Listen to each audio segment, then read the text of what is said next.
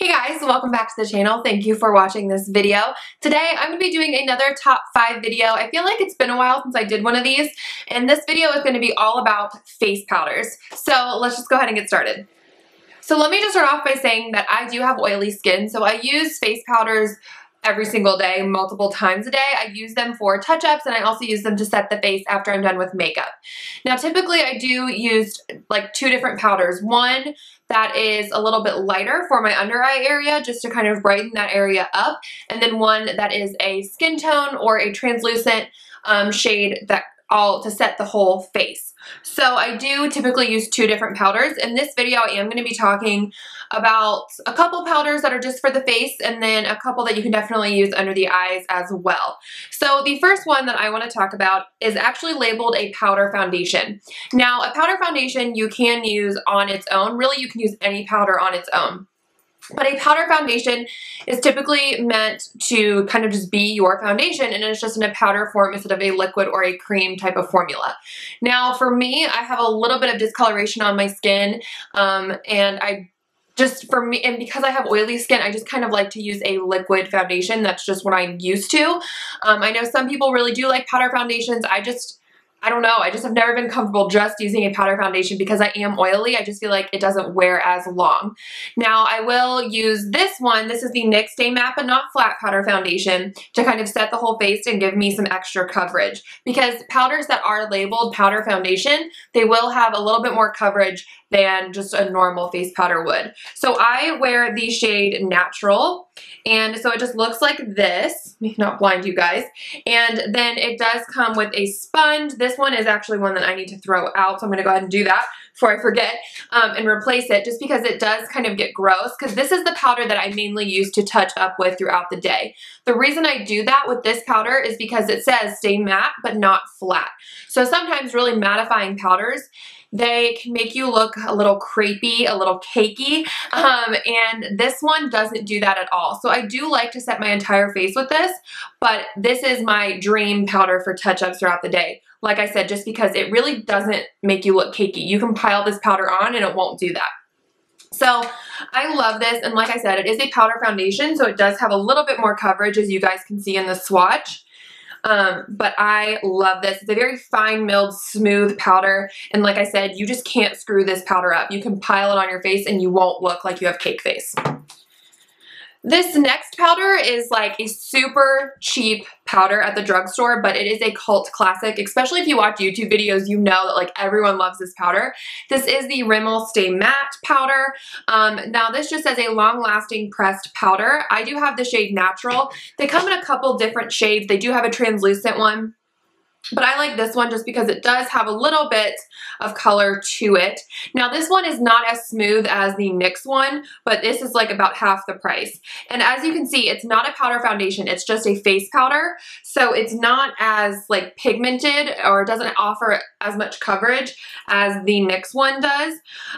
This one I love just to set the face after I've done my makeup. I don't like it too much for touch-ups just because of the packaging. I feel like it makes it a little difficult, but it's not horrible. I definitely love this powder, and it does keep me matte for a long time. So I love to set my face with this at the beginning of the day because it will really keep me matte. The last pressed powder that I'm going to show you guys is actually relatively new to me. This is the Maybelline Super Stay Better Skin Transforming Powder. It does have salicylic acid in it though, so if that is something that you do not like on your skin, I would definitely skip out on this powder.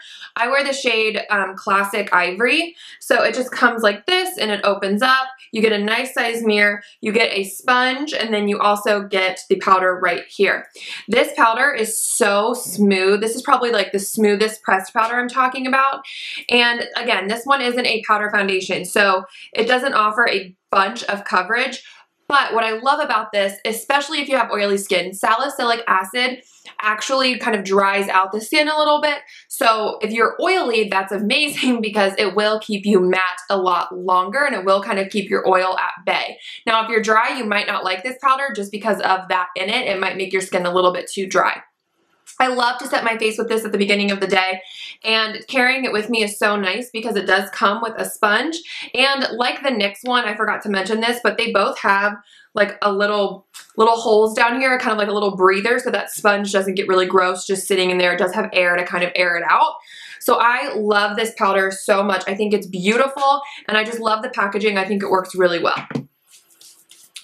Okay, so the last two powders are actually loose powders, and this first one is from e.l.f., and this is their HD finishing powder, and this, like I said, is a loose powder. I'm gonna get it everywhere. Yeah, so it comes like this, like powder is everywhere, and it comes with a sifter. Now this does come with a sponge. I actually don't have that anymore. Not a sponge, more like a velour type puff kind of thing, but I actually don't have that anymore because it was super dirty. What I don't like is how messy this gets, but that's just loose powders in general. They're just gonna get very messy. That's just the nature of them. And this is a white powder. So what I would recommend, oh my gosh, there's powder everywhere, is not using this with flash photography because it will kind of have a little bit of a white cast.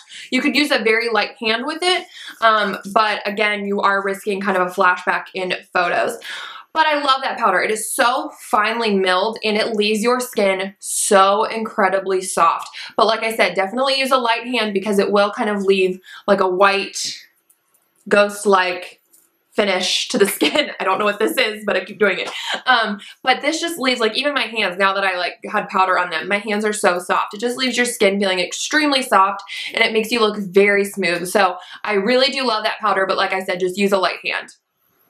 And then the last powder is from Coty AirSpun, and this is the loose face powder. And I actually buy the one that says translucent extra coverage because I'm all about coverage. I love full coverage foundations, full coverage powders. I'm all about that life. So again, this is a loose powder. So it kind of gets a little messy, but it looks like this, and it has a sifter. This one doesn't come with a sponge though, so that's just something to be aware of. And this one does have a very strong scent. The e.l.f. one is completely unscented. The Coty AirSpun has a pretty strong scent, but I love this for baking. Now, if you don't know what baking is, it is something that's been around forever, especially with like stage and drag queen type makeup. Basically, you kind of use a really like creamy concealer, like I'm just gonna demonstrate under the eyes, and then you pack powder on and you kind of let that bake or cook, and really those two, the creamy concealer and the powder, kind of mesh into one, and then you dust off the extra powder and it leaves your like under eyes, it just leaves any part of your face that you do that looking very smooth and very clean, and just it really does look beautiful on the skin. And this is a great powder to do that with because it is translucent. It is a loose powder, but what I will say is that this is not as finely milled as the e.l.f. one. It does have a little bit of thickness to it, so I think for baking it almost makes it a little bit better, just because it really can like get packed, if you know what I'm saying. Like with the e.l.f. one, it can't really like build up very well.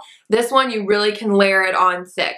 So again, just be careful because there is that chance of looking cakey if you kind of use too much of this, but just take a big fluffy brush and dusting it all over the face. It looks really pretty and it does keep you matte for a long time. Okay, you guys, so that is it for this top 5 video. I hope you guys enjoyed it. Thank you so much for watching. Please give it a thumbs up if you liked it and hit that subscribe button, and I will catch you guys in my next video. Bye!